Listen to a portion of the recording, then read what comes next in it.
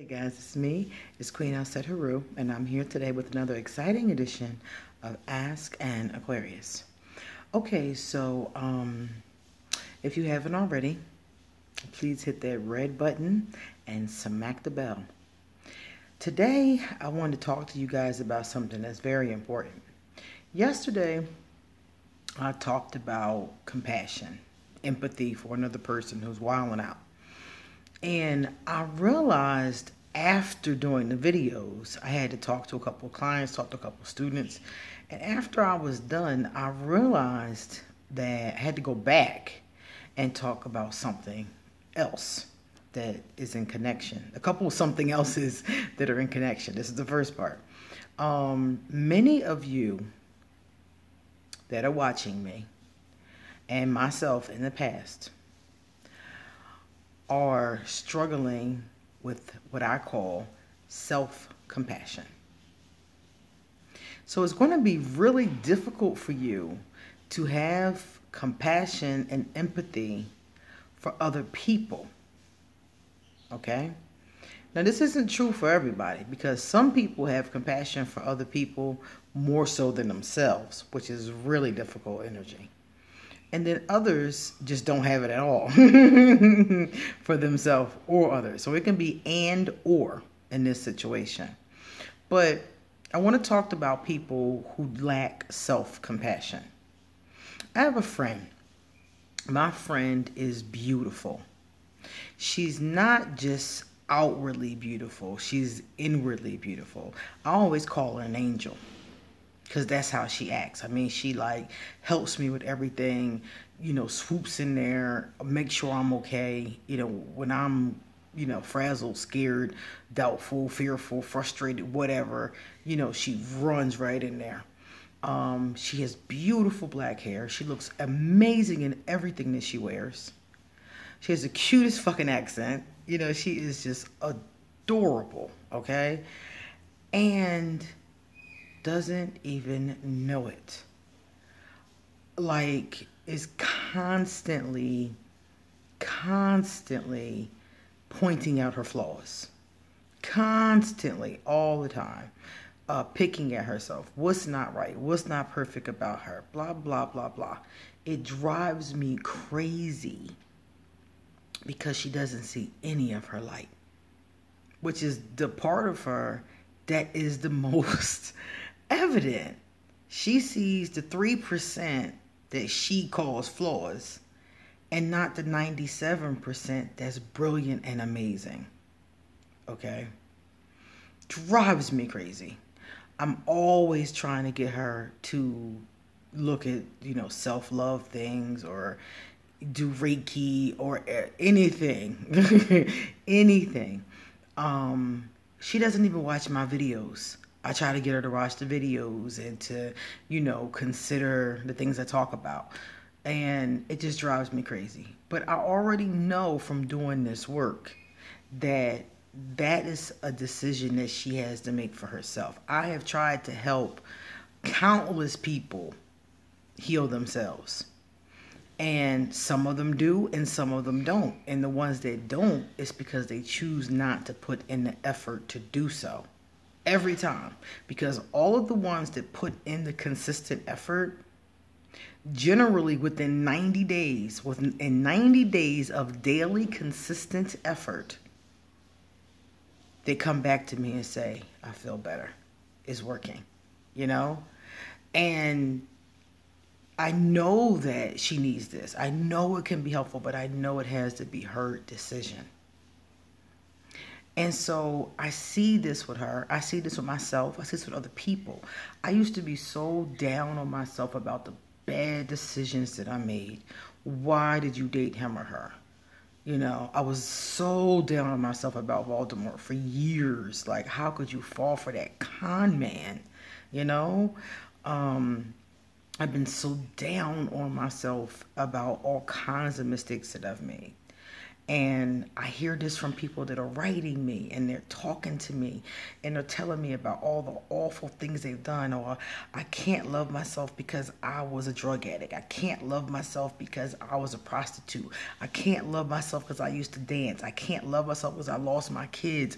They have all these reasons to not give themselves compassion, to not love themselves, to be angry at themselves, to hold grudges against yourself. Like, what are you doing to yourself?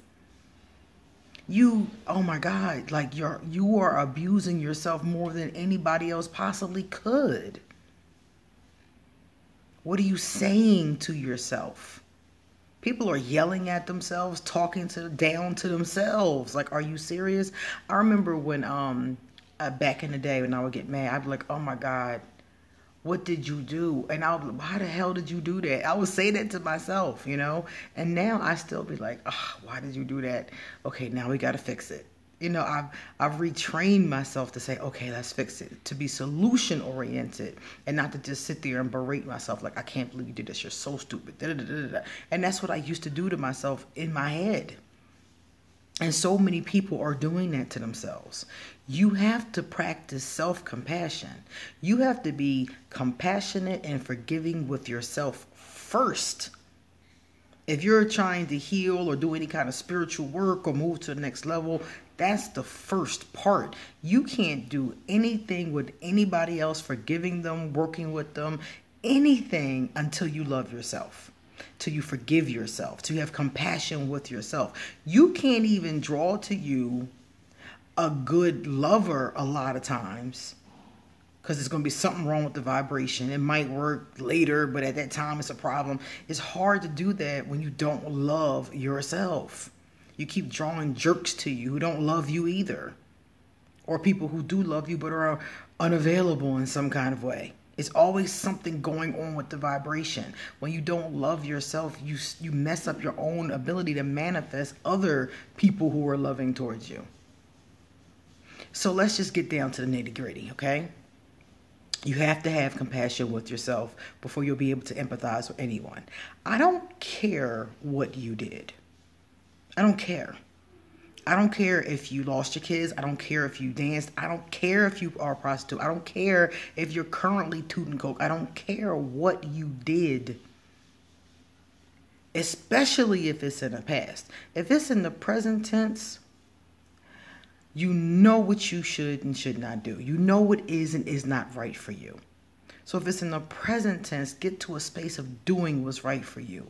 But the bottom line is the same. When you're finished with the behavior, you have to forgive yourself. You have to deal with the consequences first, obviously, and then you have to forgive yourself.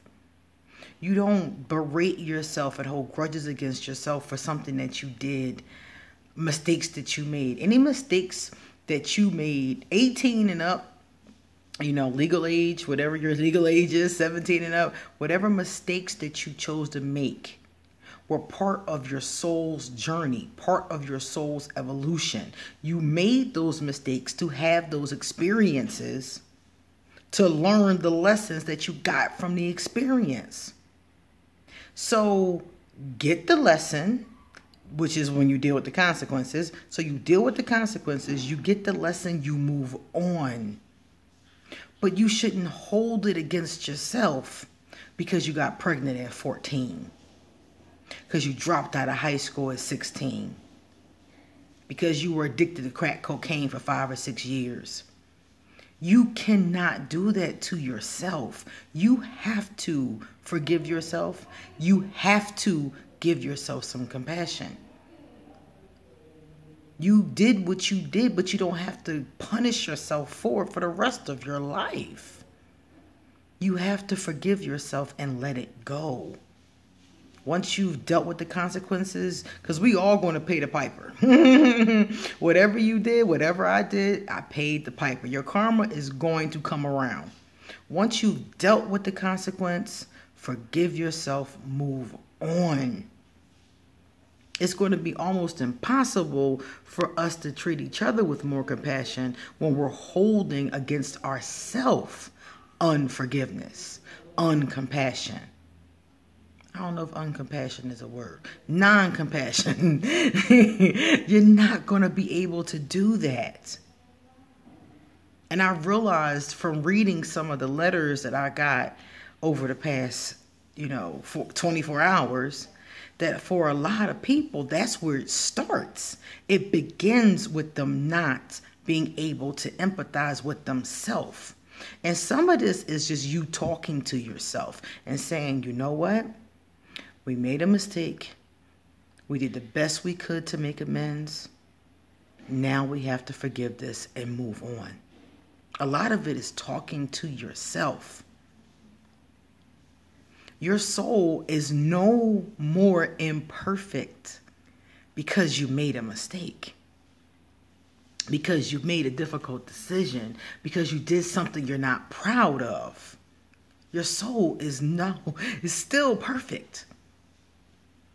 Your experience was probably very difficult. You went through some heartache, you had a hard time, so things went wrong. But if you take the lesson and move on, that's the goodness from everything. Whenever we do something that we shouldn't have done, or whenever we do something that we're not proud of, there's always some goodness in it. And the goodness in it is the lesson we get from it. The productive energy we get from it as we overcome it. That's the energy. So you were a drug addict for 5 years. You made a lot of mistakes. You hurt a lot of people. Now you're clean. And you're counseling others that are coming through the 12-step program or whatever program they're in and trying to get clean. So now you're their counselor. So you went through what you went through and now you can help them. That's the good part. That's the diamond in it. So don't hold shame that you went through the fire. Don't hold shame that you went through the struggle. But hold joy that now you're able to help someone else. Forgive yourself. Because that's what it was for. That's what the whole journey was for in the first place. Your soul set it up that way so that you could learn those lessons and do those things. You wouldn't be who you are without those flaws, without those mistakes. You would be somebody totally different. Okay? So I want you guys to think about that, because I get a lot of people writing to me who are self-hating. And you have to stop that. Because not only is it not good for you, it keeps you from being able to love others fully. Even people that you do love. If you're self-hating, you're drawing to you situations that you need not draw to you. You can draw much better, much more happier situations to you if you give yourself love, understanding, and compassion.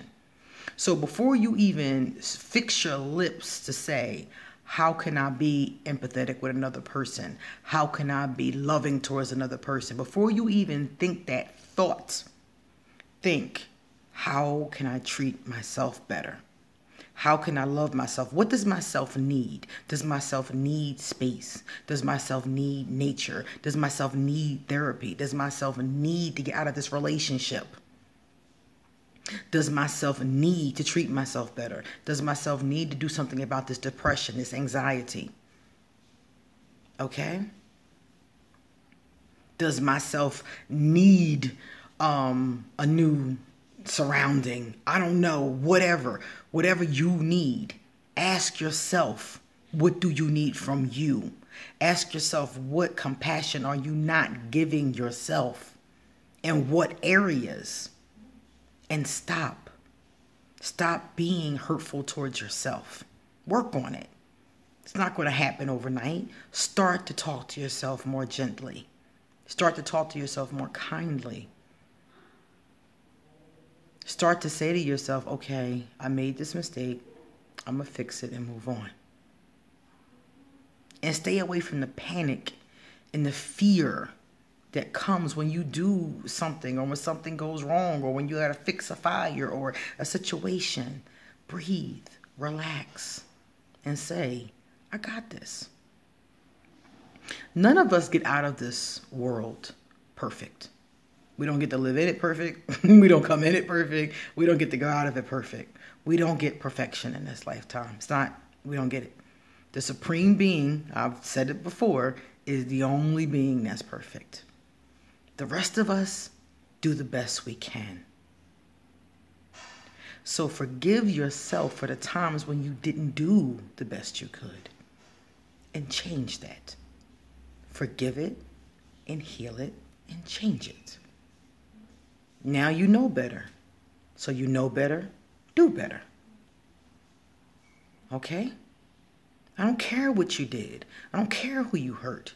I don't care what mistake you made. It's okay. Forgive yourself. It's all right. You made mistakes. Yeah, we all do. It's called being human. We all do. Even the people that's talking shit about your mistake got their own mistakes. We all do. So don't treat yourself like that.